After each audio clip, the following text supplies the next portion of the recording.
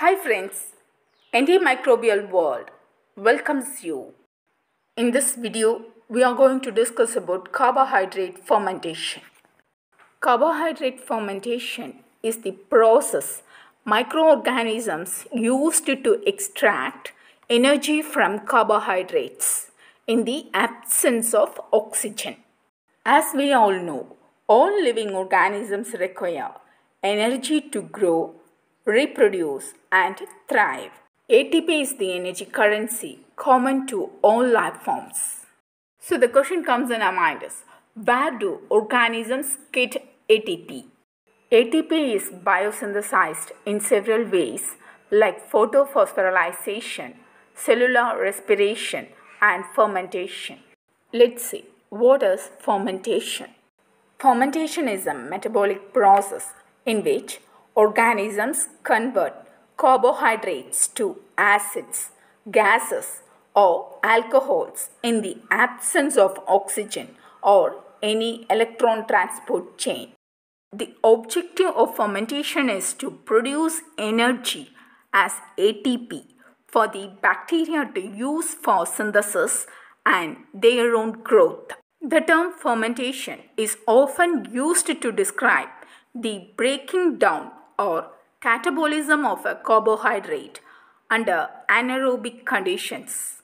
Common end products of bacterial fermentation include lactic acid, acetic acid, butyric acid, butyl alcohol, acetone, ethyl alcohol, carbon dioxide, and hydrogen.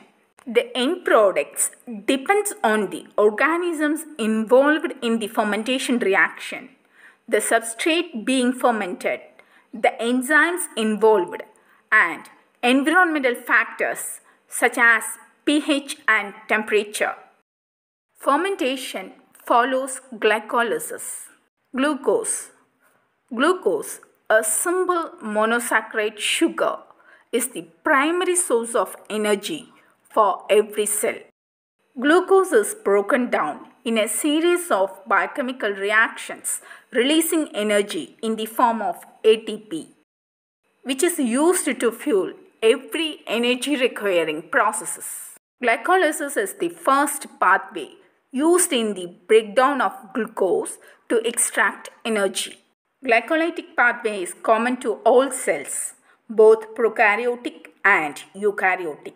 It takes place in the cytoplasm of both prokaryotic and eukaryotic cells. This process does not use oxygen and is therefore anaerobic. Glycolysis is the sequence of reactions that metabolizes one molecule of glucose to two molecules of pyruvate with the concomitant net production of two molecules of ATP. Pyruvate can be further processed anaerobically to lactate or ethanol or a wide array of molecules as end products of fermentation. Comparatively, fermentations yield only a fraction of the energy available from the complete combustion of glucose. Now, a question comes in our mind is, why is a relatively inefficient metabolic pathway so extensively used? The answer is very simple.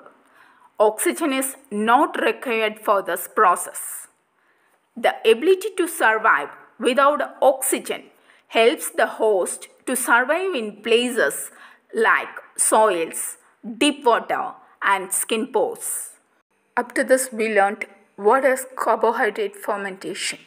Next, we are going to see what is carbohydrate fermentation test. Carbohydrate fermentation test is used to determine whether or not a bacterium can ferment a specific carbohydrate. The carbohydrate fermentation test is also known as sugar fermentation test. Although the ultimate substrate molecule for fermentation is always glucose, some bacteria use additional chemical reactions to convert other monosaccharides as well as disaccharides into glucose. Therefore, Bacteria can be differentiated both based on their ability to ferment various carbohydrates as well as the end products that result from the fermentation process. Media. The medium used to test carbohydrate fermentation is nutrient broth that contains a fermentable carbohydrate, peptone, as well as a pH indicator. pH indicator. In many metabolic tests, end products are produced that change the pH of the medium. To measure this pH change, pH indicators are included in the medium. Some common pH indicators are phenol red, bromocresol purple, and bromothiamol blue. Each pH indicator has a range of pH values over which it changes color. Phenol red is commonly used as a pH indicator in carbohydrate fermentation tests because most of the end products of carbohydrate utilization are organic acids. Phenol red sugar broth. A phenol red sugar broth contains a fermentable carbohydrate, peptone, and phenol red. Glucose, lactose, sucrose, maltose, mannitol, galactose, starch, cellulose, xylose are carbohydrates commonly used as substrate in the carbohydrate fermentation test. The pH indicator phenol red turns yellow below a pH of 6.8 and fuchsia above a pH of 8.4. If the carbohydrate in the medium is fermented and acid end products are formed, then there is drop in the pH and a color change to yellow will result. Some bacteria will produce gases when fermenting a carbohydrate. To detect these gases, a Durham tube is used. Durham tubes are small, slender test tubes which are inserted upside down inside larger test tubes. After sterilization, Durham tube become filled with the media. If gas is produced, it will be trapped inside the Durham tube and is evident by the presence of a visible air bubble. If you see a bubble in the Durham tube, the medium will also be acidic. Carbohydrate fermentation media are often used to differentiate members of the family Enterobacteriaceae. Procedure. Phenol red carbohydrate broth. Prepare the broth medium by using a single carbohydrate for each batch. Fill test tubes with phenol red carbohydrate broth. Insert an inverted Durham tube. Sterilize media by autoclaving for 15 minutes at 116 to 118 degrees Celsius. When using arabinose, lactose, maltose, sucrose or xylose, autoclave at 121 degrees Celsius for only 3 minutes is needed. The final pH should be around 7.4. Inoculation of media. Aseptically inoculate each test tube with the test microorganism using an inoculating loop. Incubation. Incubate tubes at 35 to 37 degrees Celsius for 18 to 24 hours. Result. Positive result. When using phenol red as the pH indicator, a yellow color indicates a positive result. That is fermentation of the sugar.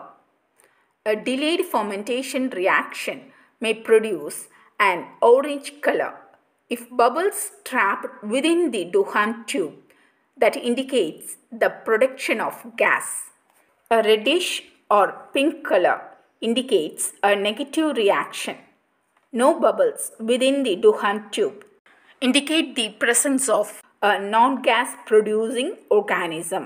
If no color change or air bubbles is seen, re-incubate the tubes for the next 24 hours and observe for the color change and air bubbles. Let's see some important points to be remembered. A modified unrated pH indicator is recommended instead of the phenol red pH indicator when prolonged incubation is required.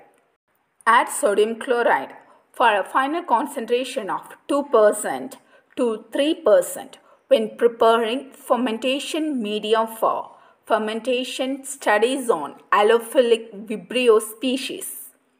For fermentation studies on Neisseria species, enrich broth by adding 5% sterile rabbit serum or use cysteine tryptic agar.